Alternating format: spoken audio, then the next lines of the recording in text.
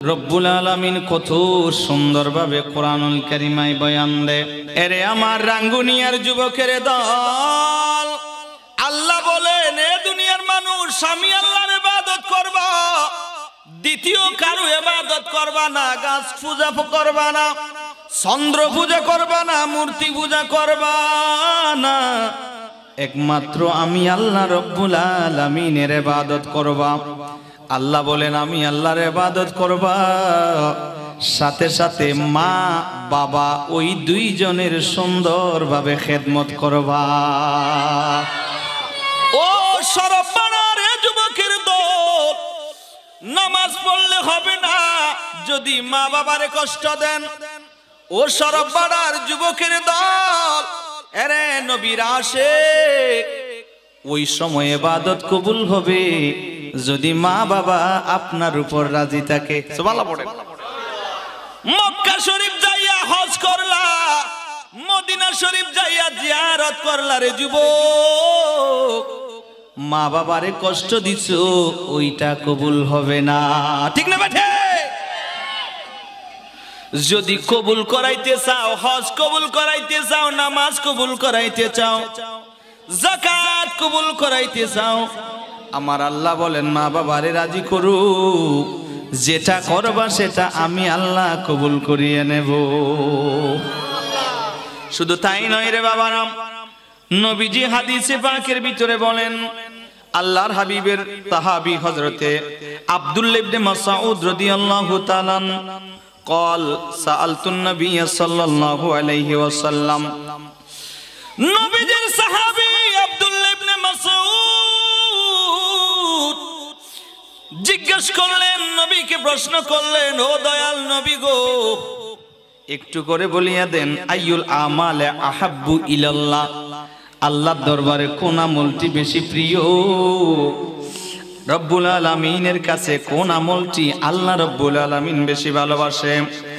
আমার নবী বলেন ক্বালা সালাতু লিওয়াক্তিহা।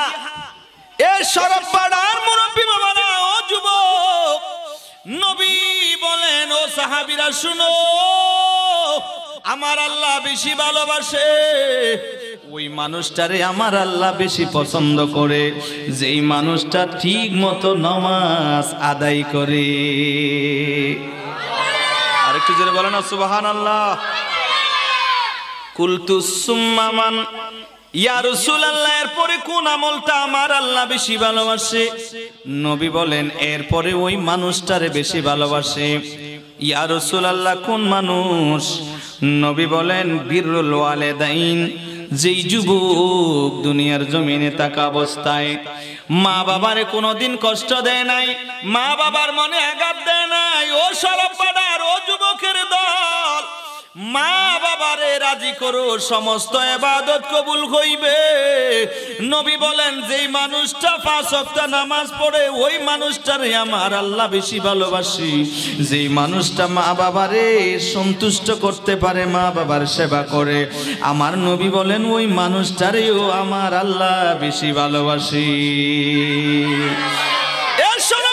যুবকের দল, আল্লাহর যদি প্রিয় হইতে চাও, আল্লাহর যদি প্রিয় বান্দা হইতে চাও, আল্লাহর যদি ভালোবাসার পাত্র হইতে চাও, 5 ওয়াক্ত নামাজ পড়বারে যুবক, মা বাবারে কষ্ট দিও না।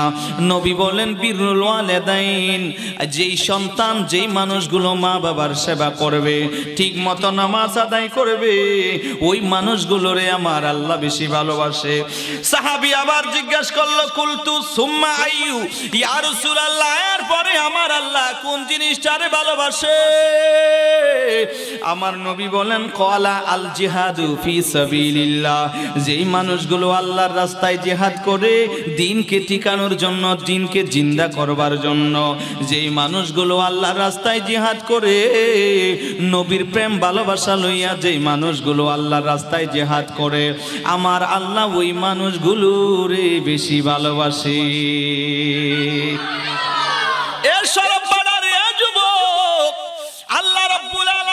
ভালোবাসার পাত্র যদি হইতে চাও, আমার আল্লাহর কাছে ভালোবাসা যদি পাইতে চাও, নবী সুন্দরভাবে তিনটা কথা বলেছেন, 5 ওয়াক্ত নামাজ। দ্বিতীয় নম্বরে নবী বলেন বিররুল ওয়ালিদাইন, মা বাবার খেদমত।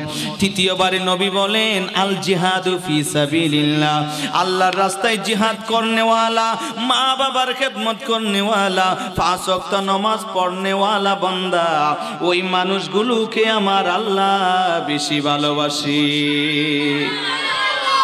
শুধু তাই নয়, এই সারব পাড়ার ও মুরব্বী বাবার যুবক বললেন মা বাবার খেদমতের কথা বলবার জন্য। কি মা বাবার খেদমত করবো রে যুবক? আজকে লক্ষ লক্ষ টাকা খরচ করিয়া হজের মধ্যে যায়, হজ করবার জন্য গ্যারান্টি দিতে পারে না ওই হজটা যে কবুল হয়েছে। পারবে? লক্ষ লক্ষ টাকা খরচ করিয়া হজে গেলারে যুবক, গ্যারান্টি দিতে পারবা না ওই হজটা যে কবুল হয়েছে। মক্কা মদিনায় হজ করিয়া আসলেন, গ্যারান্টি দিতে পারবেন না আপনার যে হজটা কবুল হয়েছে। রহমতুল লিল আলামিন নবী, দয়াল নবী, মায়ার নবী বলেন, এ দুনিয়ার মানুষ, নবী বলেন যার মা বাবা দুনিয়াইতে বেঁচে আছে, মা বাবার একবার নজর দিয়া মা বাবার দিকে একটু করে তাকাও। নবী বলেন যেই সন্তান মা বাবার দিকে একবার তাকাইছি, আহা এই মা যদি না হইতো আমি দুনিয়ার জমিনটা দেখতাম না।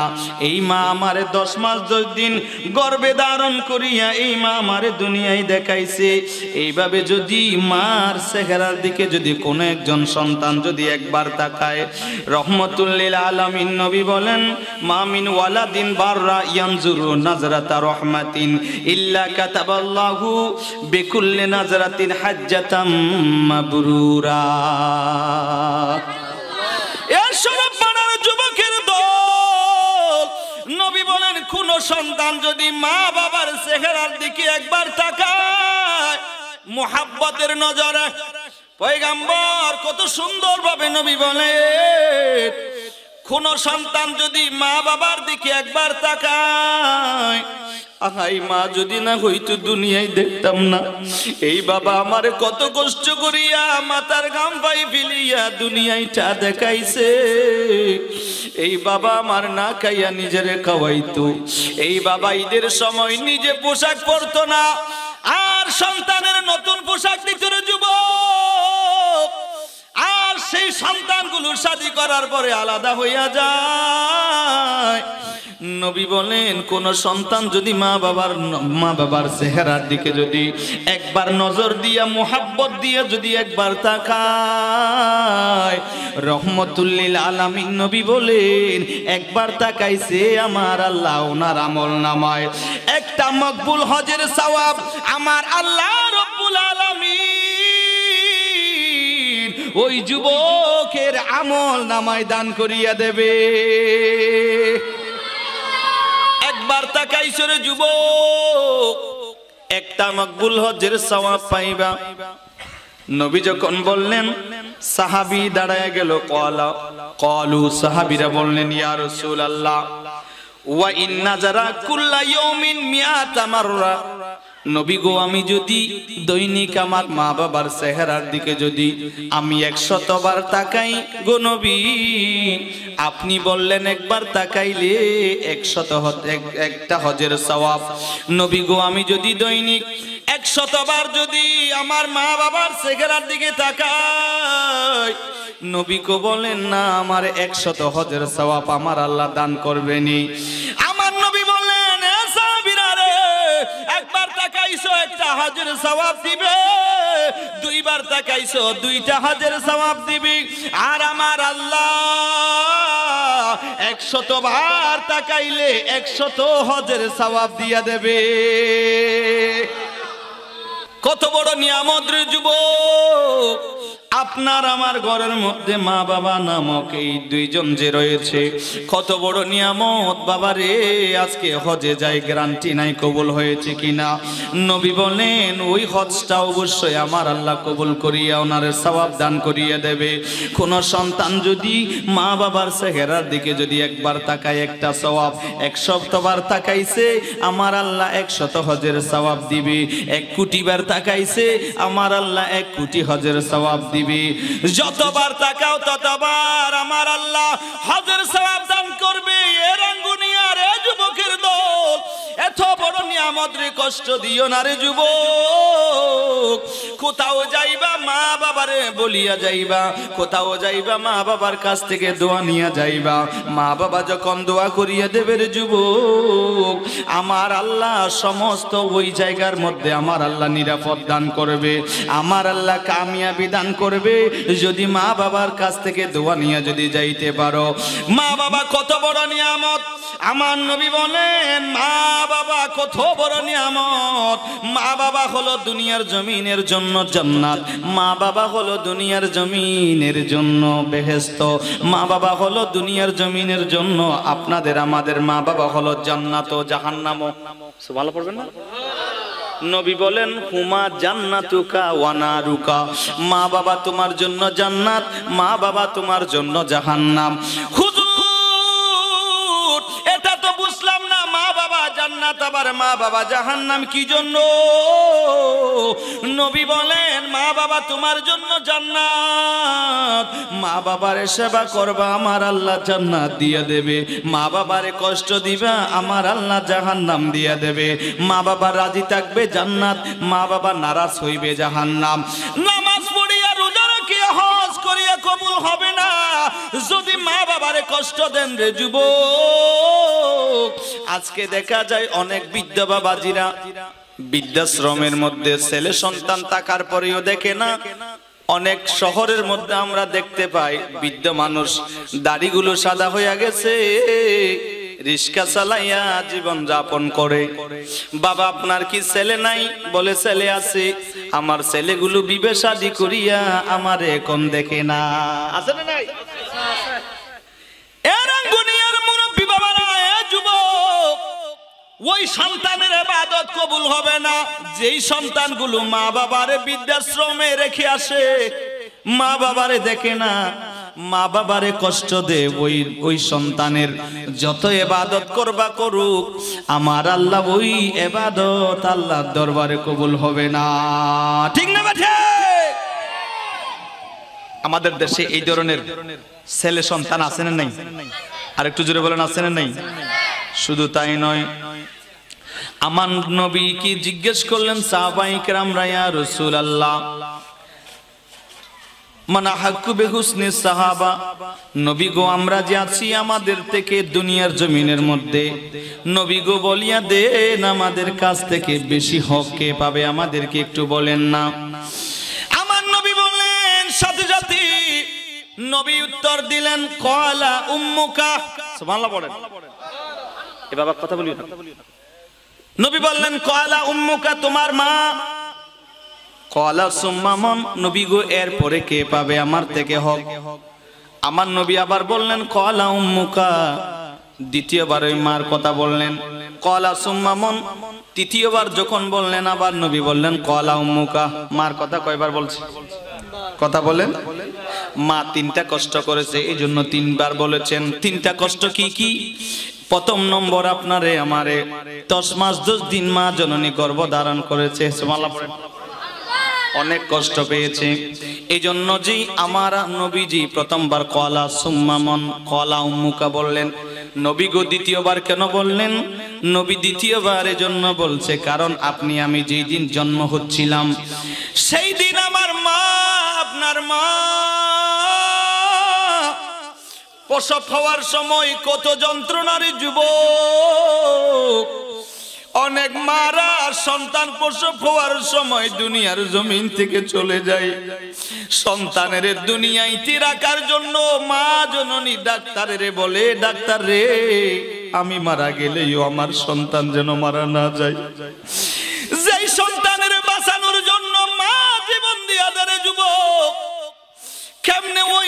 কষ্ট দেন, কেমনে ওই বাবারে কষ্ট দেন?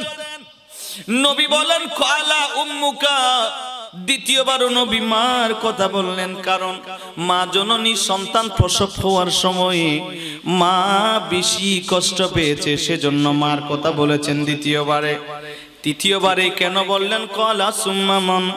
নবী বলেন মা আরেকটা কষ্ট করেছে, সেটা হলো দুনিয়ার অন্য কেউ করে নাই। সন্তান ভূমিষ্ঠ হইছে, মা জননী ওই সন্তানটারে লইয়া 1 মাস 2 মাস নয়, পূর্ণ 2টা বছর বুকের দুধ পান করাইছি। যুবকের দল, 1 ফোঁটা দুধের মূল্য দিতে পারবা না, 1 ফোঁটা দুধের মূল্য হবে না রে যুবক। বাংলাদেশ নয়, গোটা পৃথিবীর জমিনে যদি মসজিদ বানায়া দাও, যদি বলো মারে 1 ফোঁটা দুধের মূল্য পরিশোধ করে দিয়েছি, আল্লাহ বলেন হবে না। মা জননীর 1 ফোঁটা দুধের মূল্য হবে না, দুনিয়ায় যদি মসজিদে বানায়া দাও। মার মূল্য কিভাবে বুঝবা? আরে যুবক, নবী বলেন 3 বারের জন্য নবী মার কথা বলল। চতুর্থবারে সাহাবী আবার জিজ্ঞেস করলো কালা সুম্মা মান, এরপরে কে? আমার নবী বলেন কালা আবুকা, এরপরে তোমার পিতা। ভালো পড়বেন না? বাবার কথা চতুর্থবারে কয়বার? 1 বার। আবার জিজ্ঞেস করলেন কালা সুম্মা মান, আবার নবী বললেন কালা আদনাকা, আপনার আত্মীয় স্বজন। সুবহানাল্লাহ পড়েন। আত্মীয় স্বজনের হক আছে না নাই? জোরে বলেন আছে না নাই? আর ভাইরা দাঁড়িয়ে আছেন, বাইরে হয়তো দাঁড়িয়ে আছেন, আমরা সকলে মাহফিলের মধ্যে বসে যাই। আল্লাহ আমাদেরকে কবুল করুক, আমিন পড়েন। যারা রাস্তাঘাটে দোকানে পাটে, বিশেষ করে রাস্তার দিকেও কিছু মানুষ দেখা যাচ্ছে, আপনারা আসুন মাহফিলের মধ্যে এসে আমরা সকলে বসে যাই। আল্লাহ যেন আমাদেরকে কবুল আর মঞ্জুর করেন, সকলে পড়ি আমিন। আমার ভাইরা, মুসলিম শরীফের মধ্যে হাদিসটি রয়েছে এবং মিশকাত শরীফের মধ্যে হাদিসটি রয়েছে, 718 নম্বর পৃষ্ঠায় হাদিসটি রয়েছে। আন আবি হুরায়রা রাদিয়াল্লাহু তাআলা আনিন নবী সাল্লাল্লাহু আলাইহি ওয়াসাল্লাম قال রাগিমা আনফুহু রাগিমা আনফুহু রাগিমা আনফুহু, এই শব্দটা নবী 3 বার বলেছেন। কয়বার? একটু আওয়াজ দিতে হবে বাবা, কয়বার? 3 বার বলেছে। 3 বার বলার পরে সাহাবায়ে কেরামরা জিজ্ঞেস করলো মায়ার নবী গো, রহিমান ফুহু এই শব্দটা কার জন্য ব্যবহার করলেন গো নবী? ওই মানুষটার নাক দুলা মলিন হোক, নবী বদদুয়া দিচ্ছি, ওই মানুষটার নাক দুলা মলিন হোক। সাহাবায়ে কেরামরা প্রশ্ন করলো ইয়া রাসূলুল্লাহ, ক্বালা মান ইয়া রাসূলুল্লাহ, নবী গো কে ওই মানুষটা যার ব্যাপারে বললেন রাগিমান ফুহু? নবী বললেন ওই মানুষের ব্যাপারে বললাম। ও দয়াল নবী গো, কোন মানুষ? আমার নবী বলেন যে মানুষটা মা বাবার বৃদ্ধ অবস্থায় পেয়েছে।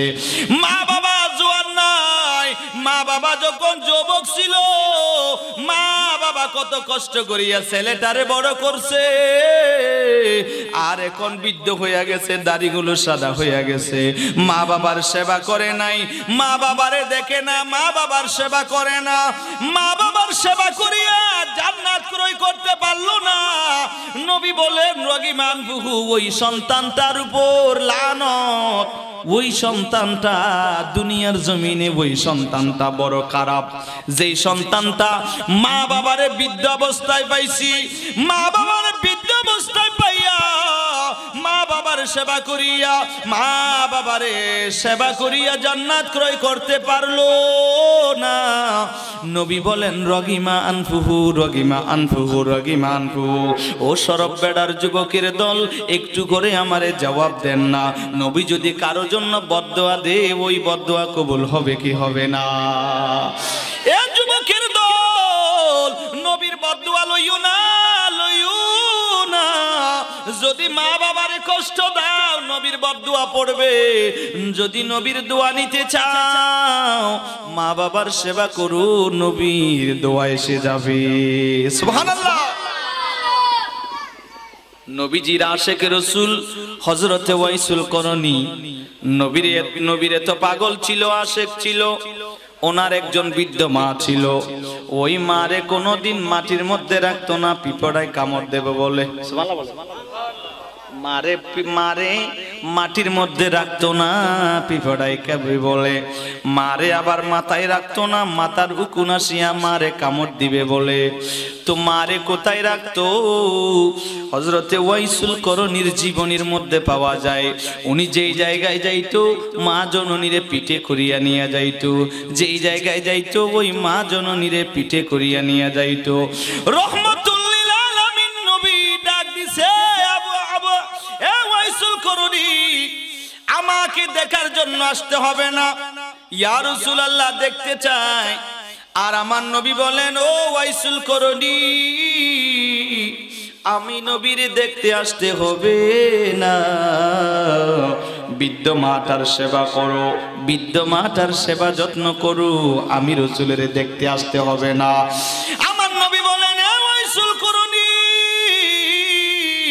আমি নবীরে দেখতে আসতে হবে না, মা জননীর সেবা করো, আমি নবী তোমার কাছে চলে যাব।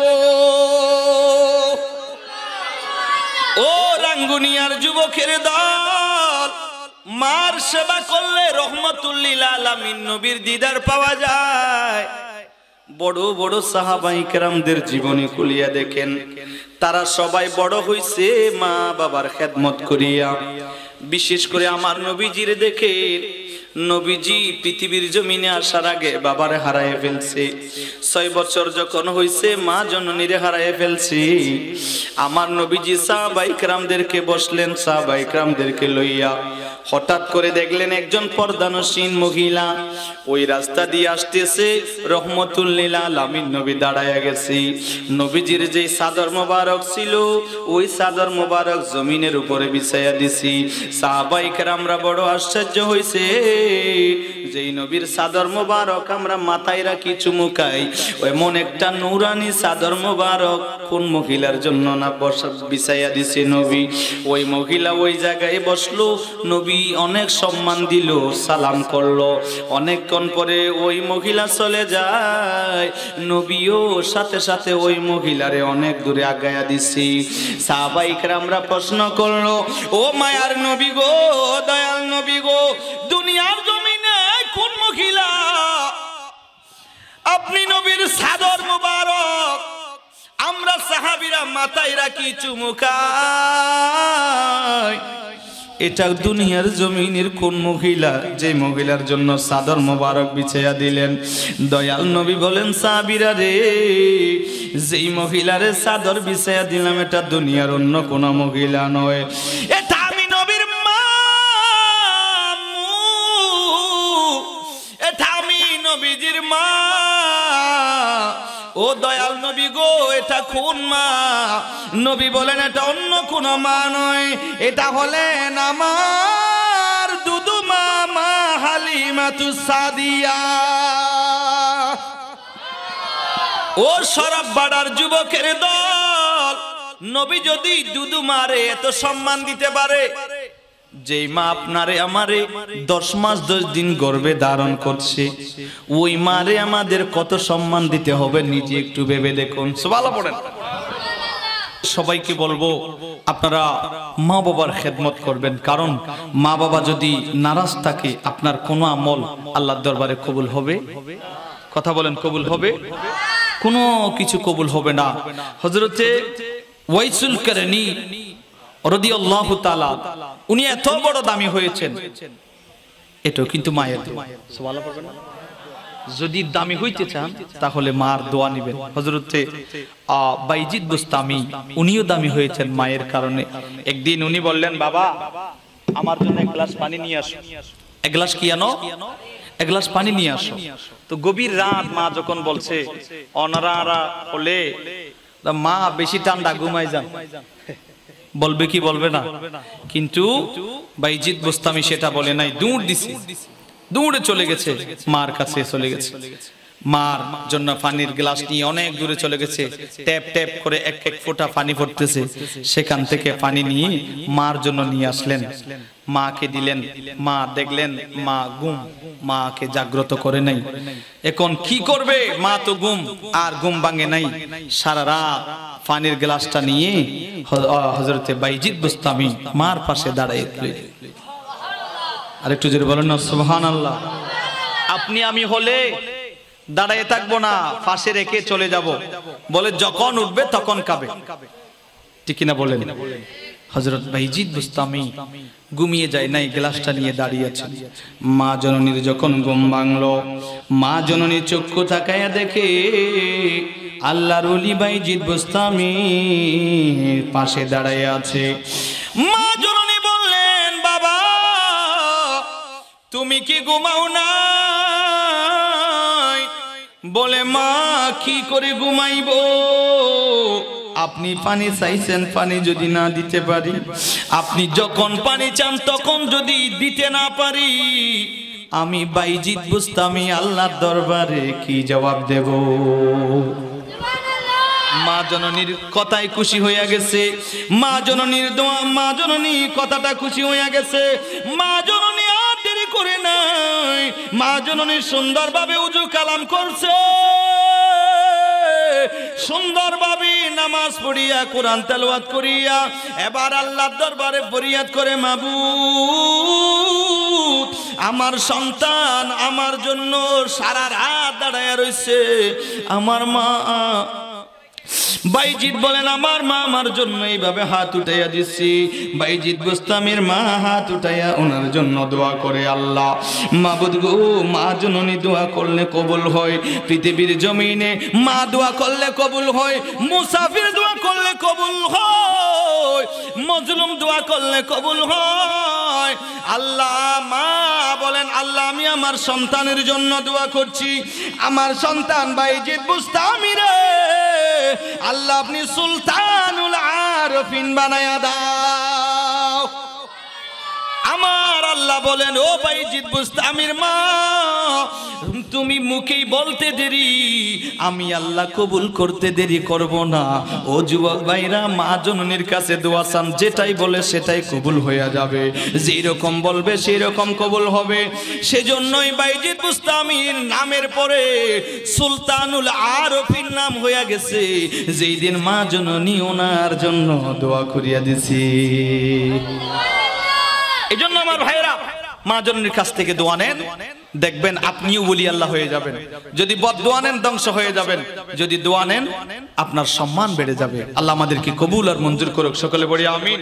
কোরআনুল কারীমের আয়াত পড়েছিলাম, ওয়া কাদা রাব্বুকা আল্লা তা'বুদু ইল্লা ইয়াহু ওয়া বিল ওয়ালিদাইনি ইহসানা। আল্লাহ জোর নির্দেশ দিচ্ছেন যে আমি আল্লাহ ছাড়া কারো ইবাদত করবা না, আর আমি আল্লাহ ছাড়া মূর্তি পূজা, গাছ পূজা, বাঁশ পূজা এগুলো করবা না, একমাত্র আমি আল্লাহর ইবাদত করবা। বলুন সুবহানাল্লাহ। আর সাথে সাথে ওয়াবিল ওয়ালিদাইনি ইহসানা, মা বাবার খেদমত করবা, আমি আল্লাহ তোমার ইবাদতগুলো কবুল করে নেব। আল্লাহ আমাদেরকে মা বাবার খেদমত করবার সেই তৌফিক আল্লাহ আমাদেরকে দান করুন, সকলে পড়ি আমিন। আমরা যেন মা বাবার খেদমত করে দুনিয়ার জমিন থেকে যাইতে পারি, সেই তৌফিক আল্লাহ আমাদেরকে দান করুন, সকলে পড়ি আমিন। ওয়া মা আলাইনা ইল্লাল বালাগ। আসসালামু আলাইকুম ওয়া রাহমাতুল্লাহি তাআলা ওয়া বারাকাতুহু।